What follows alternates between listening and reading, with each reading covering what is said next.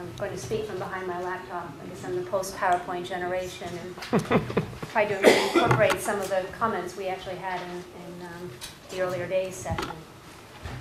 So, my first comments are perhaps because the internet developed and evolved so rapidly over the past 10 years that it still feels very new to many people, including the majority of its end users. Yet obviously we're here today celebrating the fact that the domain name system is 25 years old. And I just want to point out that for the rest of my speech, when I talk about DNS, I'm actually talking about it as a fundamental technology. I'm not actually referring to the domain name industry. There are other speakers later on in the panel that will actually address that. So the Internet Society, or ISOC, is in its 16th year.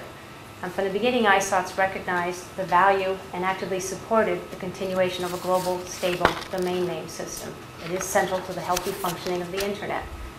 We also believe that the collaborative model that has brought the Internet so far should be continued and advanced in any future developments. And in that context, I mean the activities and processes of things such as the IETF, Internet Engineering Task Force, the Internet Architecture Board, which is the IAB, regional Internet registries, and many other policy and technical forums that have actually developed over the last 30 years.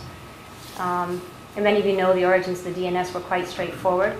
It was simply to develop a system that could simply and automatically translate IP addresses to more recognizable host names. As an aside, I'll just point out that work on the DNS and related technical standards such as DNSSEC continue to this day in the IETF, and they are developed through open processes.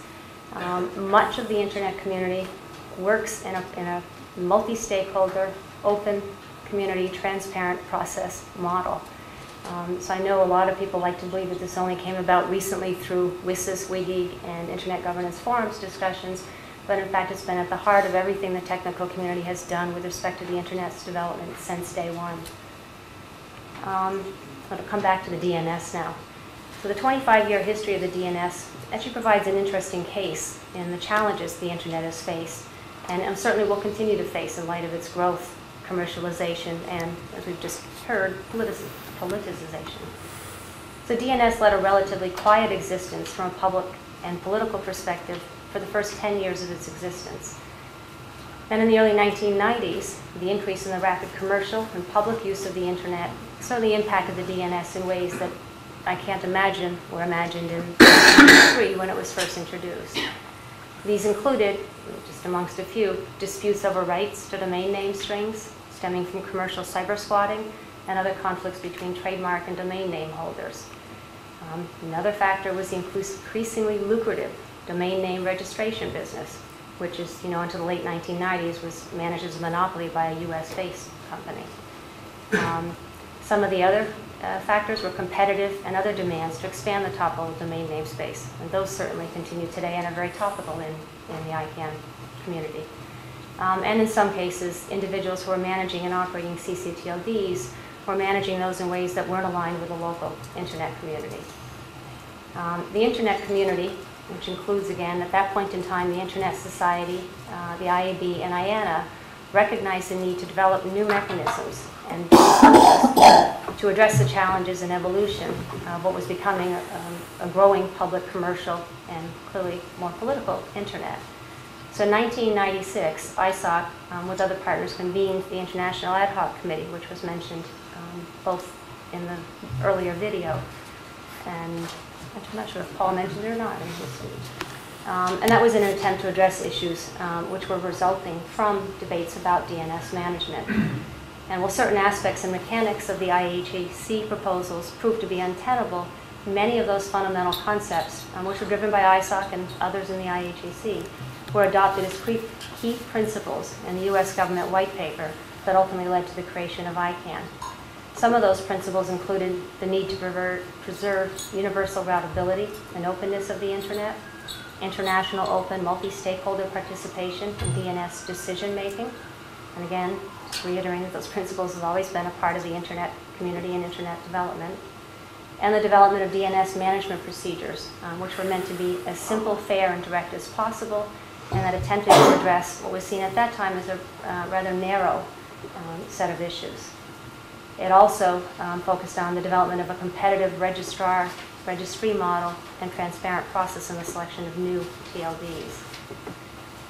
So ISOC and many of the other Internet community organizations have actually remained active in DNS discussions, and we've remained active as they've evolved over time and entered more of the political and governmental sphere.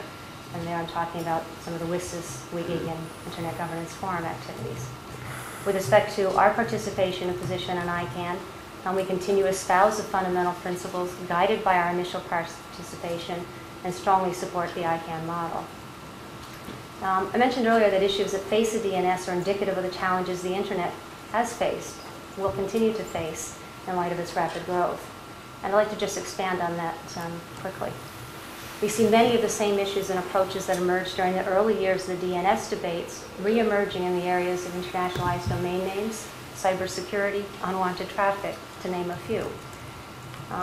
Some of the points of evidence for those are technological approaches inconsistent with the end-to-end concept of the Internet, such as network-level content blocking, next-generation networks, and walled gardens, in fact, including national-level walled gardens, are all being implemented and or proposed as solutions to emerging issues. Bad actors are finding ways to exploit the Internet infrastructure and to take advantage of the relatively low-cost economics of the Internet to make profit in ways that weren't conceived when the Internet was a relatively small network. Many of these issues have generated political fervor, intergovernmental attention, with governmental motivations ranging from national economics to international political positioning. So indeed, it is becoming ever more politicized, to Paul's point. There's interest in security and unwanted traffic issues from a broad range of stakeholders, including commercial interests, governments, end users, and certainly the Internet technical community. Many of the key principles that drove our engagement in DNS issues and many of the key principles that actually drove the development of the Internet itself, we believe should continue to drive our work as we address issues emerging in these new areas. In addition to some of the principles I mentioned a few moments ago, some of the additional ones is that it's necessary to ensure that policy goals and technical realities are not considered in isolation from each other.